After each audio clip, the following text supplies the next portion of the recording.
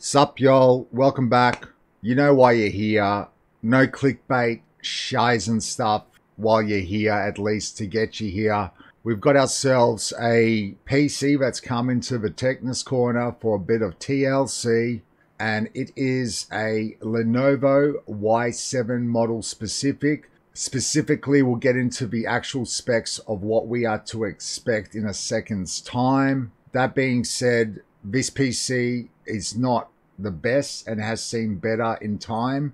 But long story short, we're going to get her working for the client. But before we do, we're going to also assess whether maybe something like this is worthwhile for use. So we're going to have a better look at the technical specifications of what to expect, because this system, which is about from the era of 2015 to 17, came in many different configurations also. So long story short, I'm really stoked that we got something like this in, because it is essentially at the base minimum a 6th generation processor, Intel processor. So if you're looking at something cheap to get yourself into gaming, it's probably the bottom line nowadays that you want to go. I'd suggest nothing lower than a 6th gen. And at the price you can get these secondhand, if you're savvy enough, you never know, there might be an upgrade path where you can just chuck in a better GPU for yourself and have that ready for your next system as well. So let's take a closer look. Welcome to the Techness Corner. And let's go. Here we go.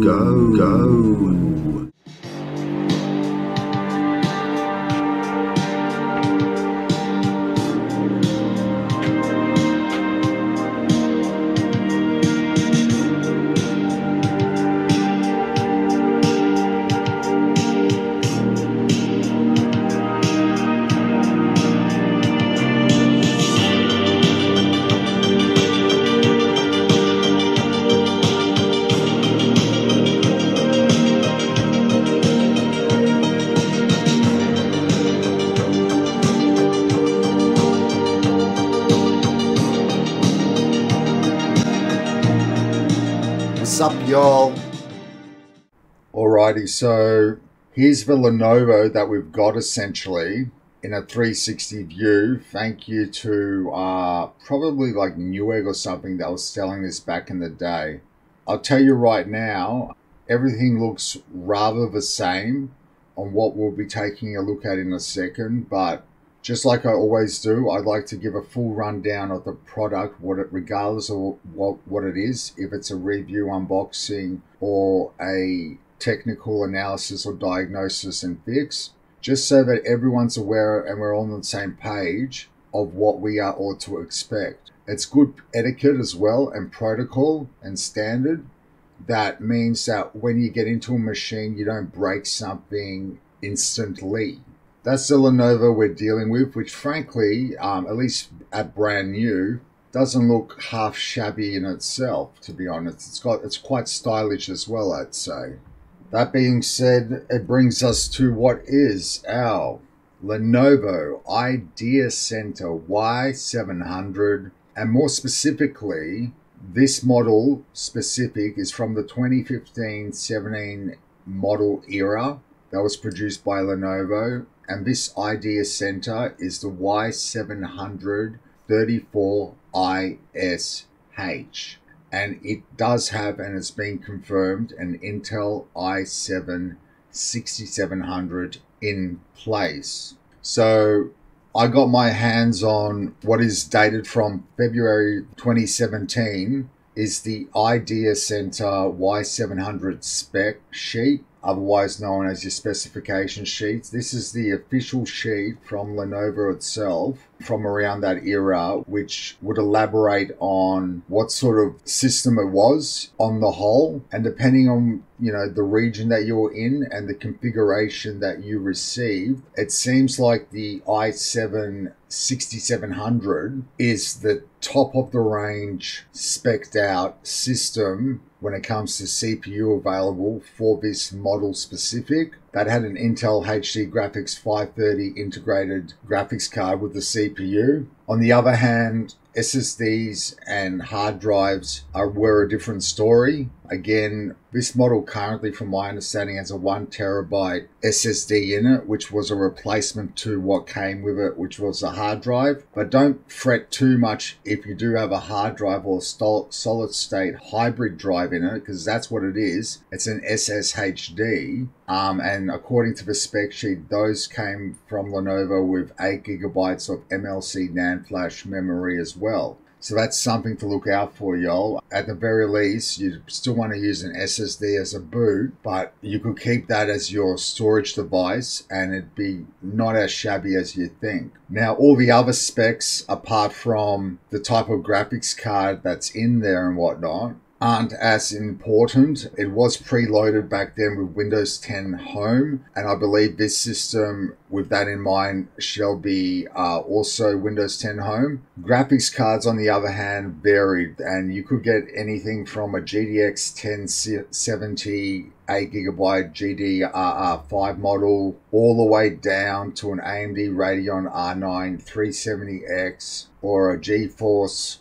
GTX 750 Ti 2GB, which, you know, is something regardless. But from my understanding, I think we're in the 960 or 970 range regarding a 2GB or 4GB card that's in this computer that we currently have, the Y700 Lenovo. And yeah, so that's the sum up of what to expect. The I/O and everything else we'll look at furthermore once we're actually looking at the system ourselves. So let's move on to the next slide as well. So when it comes to the Intel Core i7-6700, regarding benchmarks, the CPU benchmark scores showcase that in the single core fashion it can do 1256, while multi-core it was 4041. Now, dialing in on this 6700, which I have to specify is not the K variety, so this is not an unlocked chip. But the good thing on that is when you're buying these second hand now, they should be cheap as chips. You know that at least more than likely the CPU will be in good stead or standing, okay, and condition. But frequency wise, we did have a base frequency of 3.4 gigahertz, or we do, and a max frequency of 4 gigahertz or 4000 megahertz. Core wise, the only reason why I'd suggest going with an i7 from this era and no less is not because of the 4 cores, but because of the hyper-threading availability on it and the fact that you had 8 threads as well, which turned it into essentially 8 cores.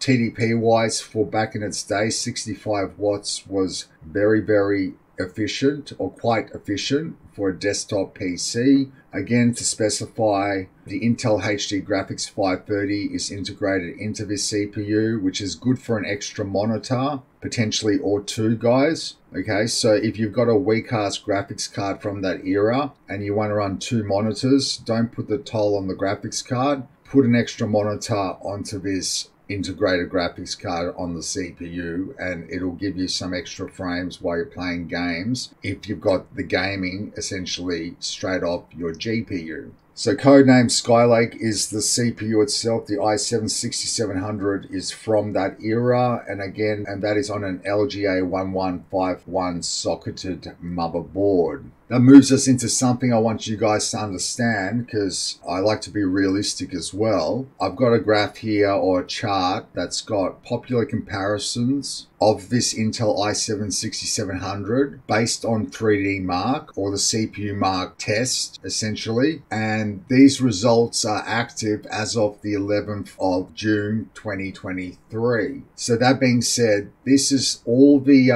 CPUs currently that score roughly on comparison with this i7-6700, okay? And the cool thing about this is if you're looking for something that's budget entry level for gaming and worthwhile in this day and age, no less is what you want to get. And any of these CPUs will essentially score something similar in relation to that i7-6700. Accordingly, as you can see, high results represent better performance. And yeah, so take this information too hard if you so desire, fanboyism aside, you can essentially get any one of these machines depending on what else you require with these type of CPUs, and it will give you relatively the similar performance to the i7-6700 non-K that we're looking into. On the other hand, like I mentioned earlier, 65 watts is your maximum TDP. Now, on a comparison level, if you got yourselves the K variety, then the boost, by the way, goes to 4.2, not 4 gigahertz, but the base is at 4 gigahertz instead of 3.4. That doesn't really mean anything, but efficiency-wise, it was much more of a power-hungry CPU back in its day. So 100 watts back in its day for something like this was rather beefy back in 2015. 65 watts, on the other hand, is currently what some of the Ryzen new generation lower end SKU CPUs use. Okay, so to get a more comparison level as to how that applies, well, we can move on to our next chart, which is the CPU mark relative top 10 common desktop CPUs. So this is a chart that showcases common desktop CPUs with the same CPU mark tests. Okay, so as you can see at the bottom of the tree, we've got the 8085 CPU mark score that represents our i7-6700. Now, don't feel dismayed if you're getting a system like this, okay? Because it's all relative to price for performance. And as you'll notice, as we go up in the SKUs, or as we go up in the chart, what you'll find is at the top end spectrum is a common desktop CPU such as your i9-12900K, so last generation Intel top of the end, and this is the result it was getting. So within reason, if you were to sort of multiply the cost of what you pay for something like this, which I'd say in this day and age wouldn't be more than $300 to $400, including a GPU, okay? Then to get that 40,000 score, you're going to have to at least multiply that by 5 or more, get me? For a PC of that caliber itself. So it gives you relative scoring and a structure that you guys can see where it falls in line in relation to much more common desktops in this day and age, okay? So pressing on, y'all, we've got ourselves the Intel i7-6700, and is it good for gaming? So again, this is relative to a gaming score benchmark, okay? And with that being said, again, it's at the bottom end of the spectrum, but what it's competing with is current generation, top of the echelon,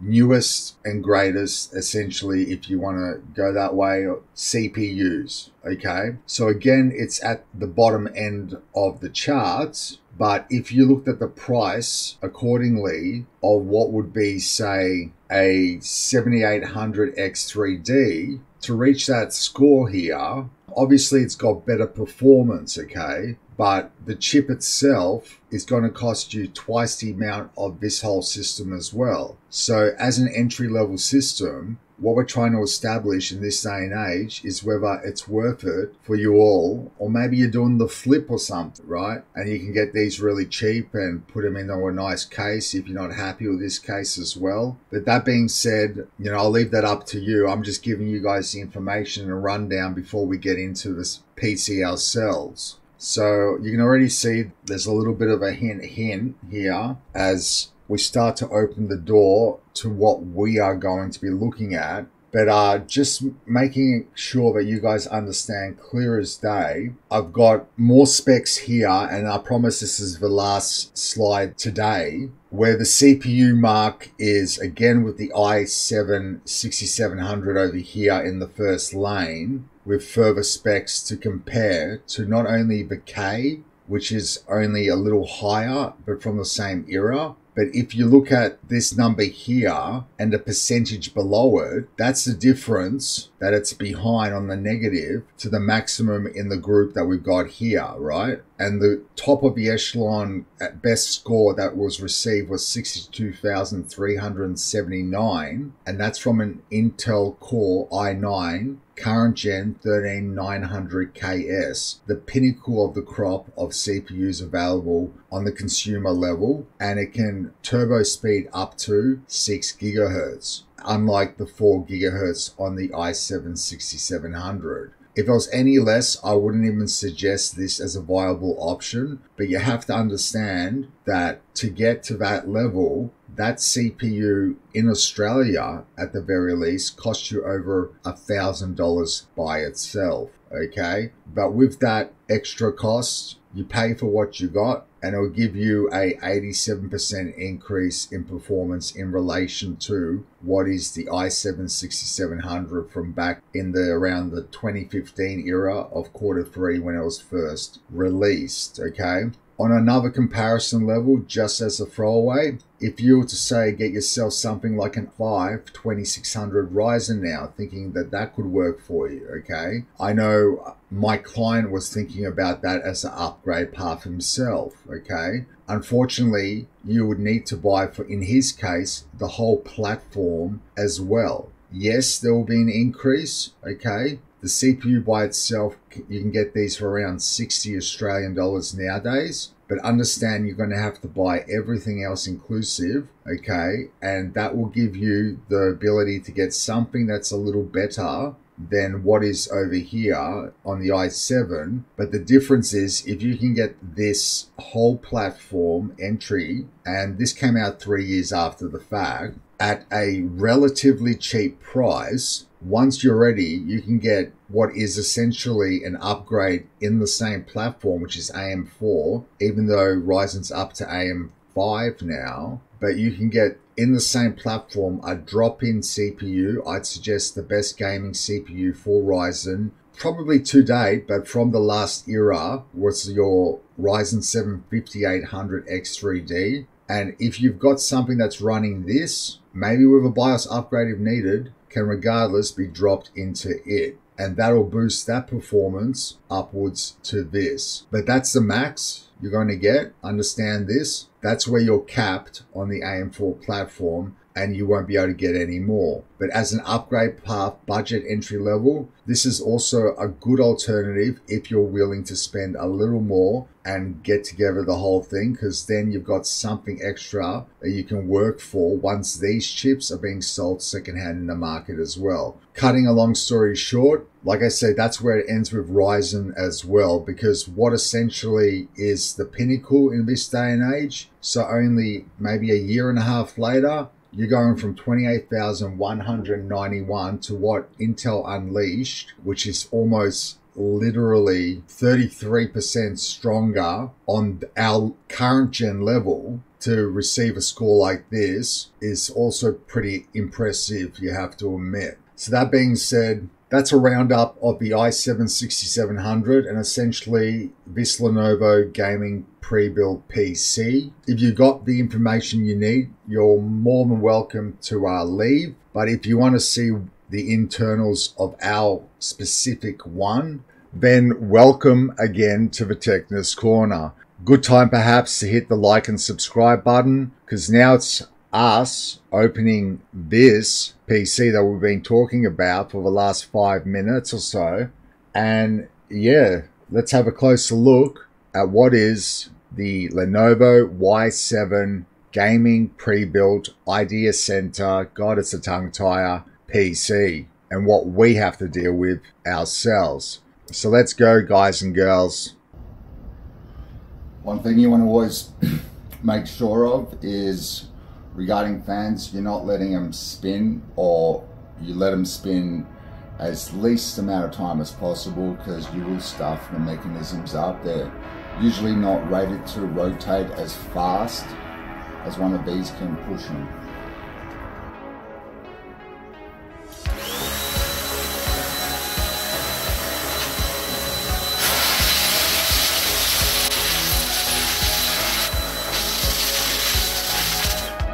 These do have that grimy texture to them, so they'll need to be wiped down as well after the fact.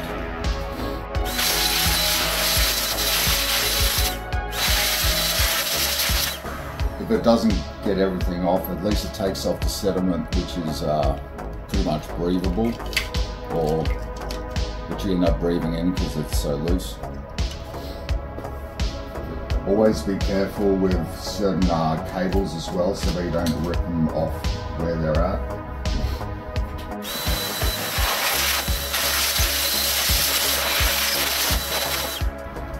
What looks like a spider's nest. Most important thing I want to get done here is the power supply though. You can almost see the air flexing this, which is actually proper metal, so it gives an indication of how strong these DAT backs are.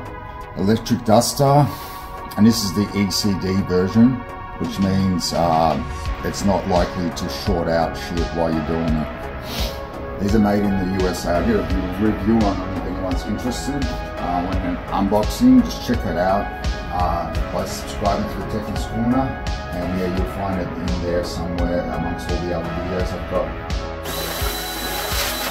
Now for the most important part, I'm trying to minimize the impact of having to take this power supply out. Not difficult to unscrew these in the Lenovos, at least this model, the Y700, but just the cable management on the back and everything and how it's routed, alongside all the smaller proprietary cables and how they're routed in the machine, it would just add extra time if you can avoid it. That being said, watch out y'all, because it's going to get messy now, I believe. I'll try to start from top to bottom. You realise that with these, it's a good reason to do so, because otherwise the dust will just accumulate back onto it.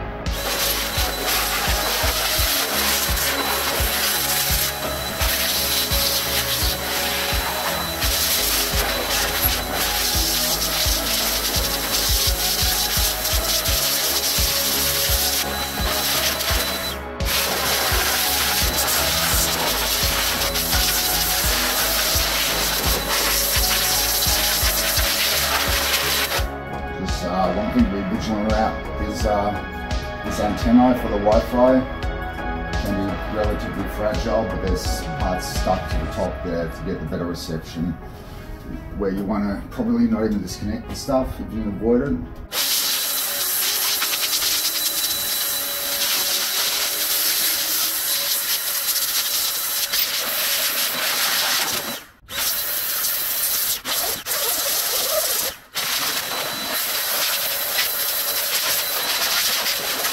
All over me, guys.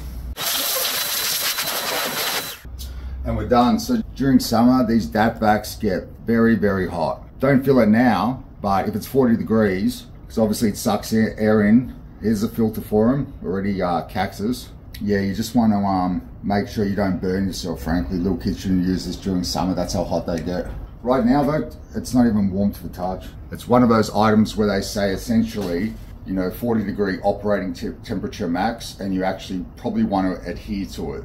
Unlike our televisions and whatnot, which generally say the same thing, they end up working non-stop for years, but you can be held accountable. So worst things out of this are usually the fans, but as long as you get that sediment off, you don't have to breathe it in continuously.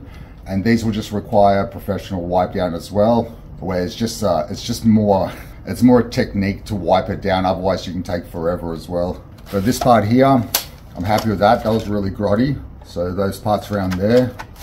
And hopefully if the PSU is having or struggling with anything, the majority of the crapiola in there has been omitted. So I'll meet you guys back in the Techness Corner. We'll put it back together again probably, and as a result, start her up then, sort of the front way I normally do stuff.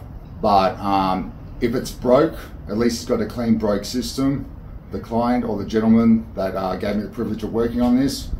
If it's not, then it's ready to rock and roll, and we can pretty much boot up Windows and be done with it. I already looked at the SSD, which I was meant to salvage some stuff from, and Unfortunately, that was irreparable. The operating system was damaged beyond repair, and the files themselves were corrupted in some way, shape or form. They were all on that SSD. So yeah, that's a shame, but at least the system more than likely was just a software issue, and worst case scenario, I can still think of maybe a BIOS update if I can get one for this system that will be needed to make sure that this doesn't occur again. So back to the Techness Corner we go, and I'll see you guys there in a second. Alrighty, so back in the Techness Corner we are, and things move really fast, even at the Techness Corner at times, where, as you can see behind me, the Lenovo Y700 gaming monster that it was for its era, we'd have to say, is already gone back to its owner. Done and dusted, shall we say. But to cut a long story short, or should I say even longer, I'll give you guys a spiel and a rundown of what essentially had to be done with the machine after it was put back together again. And I'll refer to my notes just so that we can go through the marathon that it was of dealing with this, just so you guys can see semblance of what happened for the diagnostical part of things. It had the blue screen of death. To rule out hardware failure, essentially, was a matter of cleaning everything and making sure there were no problems with it physically. Okay, on the BIOS level, did a default check and set up accordingly. So it seemed to be running fine on this level. So we did the complete teardown of the machine because it really needed it, as you could tell. Enabled the SSD, which was a Samsung SSD, to load up Windows and experience the problem, which was the blue screen of death. Attempted repair of Windows ×3 times and failed. Attempted repair, then initiated a system restore point. Okay. This failed at restore point 1. Attempted restore point 2. Only one left, unfortunately. It seemed to work. Upon restart, the blue screen omitted itself again, and the restore point number 2 failed as well. In an attempt to salvage the drive contents, media, because like I mentioned earlier, it was really corrupted the OS itself, probably to the kernel level. For video, photos, I manually plugged it into another machine, the drive that is, and scraped the drive of all the files which were not heavily, if not at all, corrupted. Let's leaving it at that. So I hard formatted the SSD after the fact and reinstalled Windows 10 Home so that on a digital license scale it could be reactivated. I would have preferred to install Windows 10 Pro then, but obviously a new key would have been required as well. Installed all the chipset and graphics card drivers subsequently after the fact. Installed all operating system updates for Windows 10 Home to the current level and the newest graphics card driver applicable for the GTX 960, which it was. Tested the system with loading and benchmark tests and whatnot. And yeah, the system seemed to be as good as new. So it fell in line where it should have been in Cinebench R15.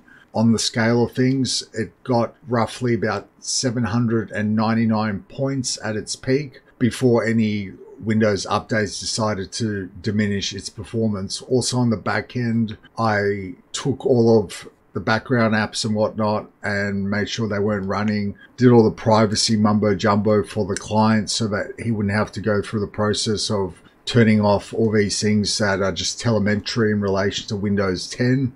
Probably worse with Windows 11. And yeah, there was approximately 66 gigabytes worth of data of files that were extracted successfully. And with that being said, I left these on the desktop for the client to examine and adore depending on what sort of files they exactly were. But long story short, his wedding was rather beautiful, I'd have to say, and I hope he enjoys reminiscing on all his old media that I managed to salvage as well. So my name's Seb Luka. Thanks for joining us at the Techness Corner. Unfortunately, there's no B-roll footage on the way out of the machine because she's already gone. But yeah, don't forget to hit that like and subscribe button for more of this sort of stuff. Unboxings, reviews, overviews, and anything PC tech related. And yeah, peace out, y'all. Bye.